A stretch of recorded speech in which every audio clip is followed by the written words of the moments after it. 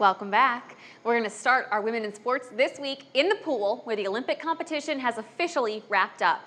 It was admittedly a slow start for the American swimmers, but Team USA finished with more gold swim medals than any other country. That is 8 golds, and 6 of those were earned, at least in part, by a woman. And Tori Husk has emerged as one of Team USA's stars from Paris. She was the most decorated U.S. women's swimmer at these games, with a solo gold, 2 relay golds, and 2 silver medals. But if we're talking swimming, we have to talk about the greatest of all time, Katie Ledecky. She is now the first woman swimmer to win gold at 4 different games and the most decorated woman in U.S. Olympic history. And on Saturday, she won gold in the 800-meter swim exactly 12 years to the day from when she won her first gold medal in London at just 15 years old. And speaking of GOATs, let's turn to gymnastics. Team USA reclaimed the team gold, and check out this individual all-around finish. Gold medalist Simone Biles came back from what could have been career-ending twisties in Tokyo.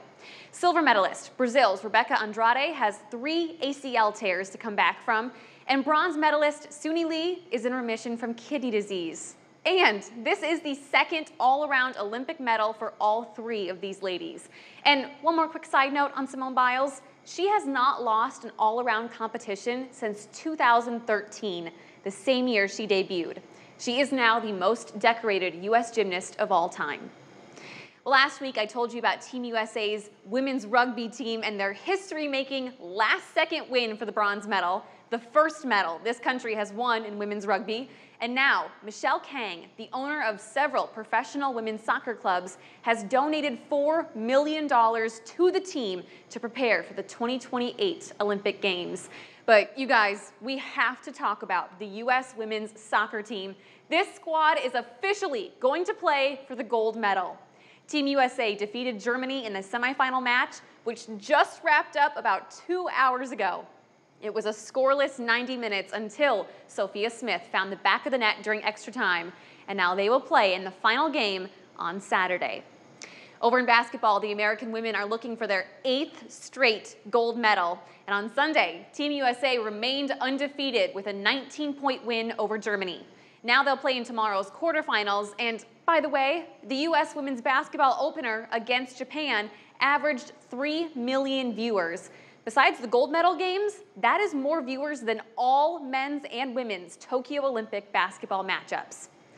But now, I wanted to take the time to introduce you to the Olympic trailblazers you might not have heard about, and that starts with Jasmine Moore.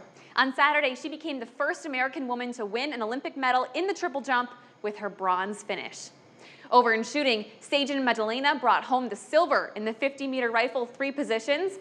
That is the very first American medal in that event since 2012.